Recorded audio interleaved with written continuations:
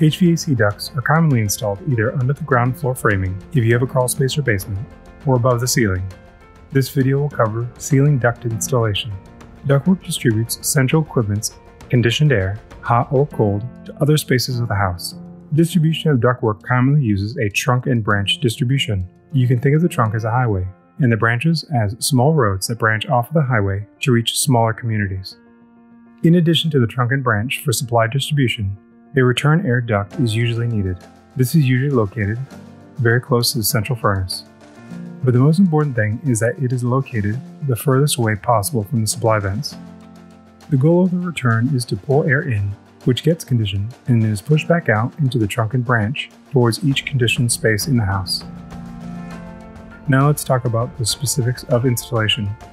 In the case of above ceiling installation, ductwork is installed after all framing is completed and plumbing piping is installed. Ductwork is installed by creating rectangular ducts from sheet metal. In some cases, these ducts are prefabricated. Another option is to use flex ductwork that can be cut and joined to form longer runs. Regardless of which configuration you choose, all joints must be sealed properly.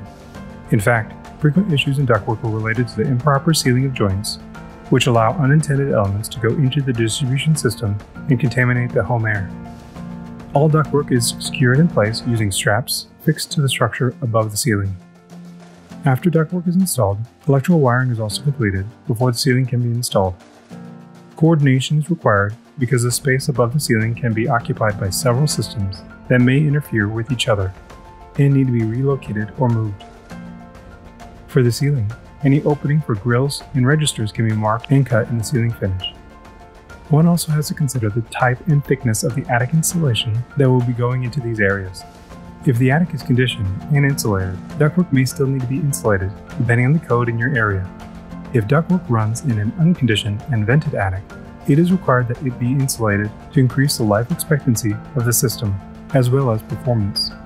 After the ductwork is installed, the equipment, usually central furnace for heat and a condensing unit to cool the air, can be installed.